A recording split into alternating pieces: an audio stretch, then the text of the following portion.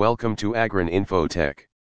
It was requested to make improvements in the previous germination measurement Excel tool.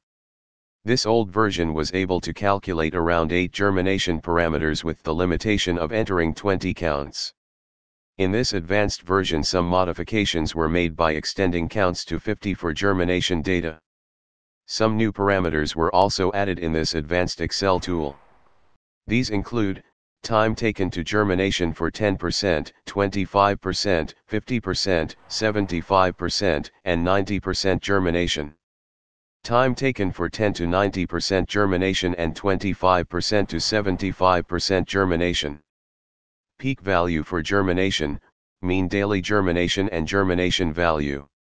Relativized percent for germination was also added in this advanced tool, while rest of the parameters are the same as in previous old version. Now let's see how to enter data and get the results for germination measurements. First, take a look at the data entry sheet. This sheet contains 4 different sections. TI section represents the time taken for each germination count. You can enter data up to 50 counts. NI section represents the number of seeds germinated in each count. Third section is treatment label section, where you can enter treatment levels.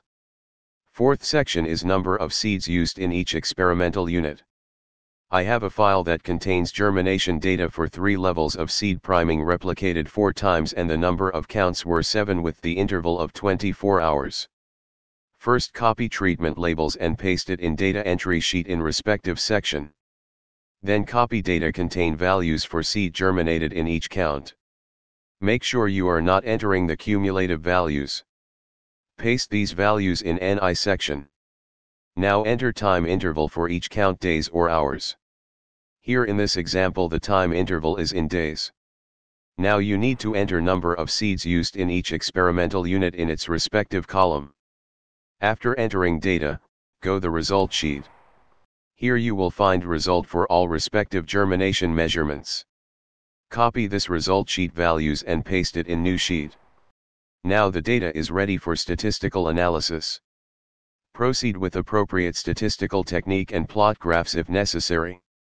I hope this tutorial will be helpful for you. If you have any question, feel free to ask.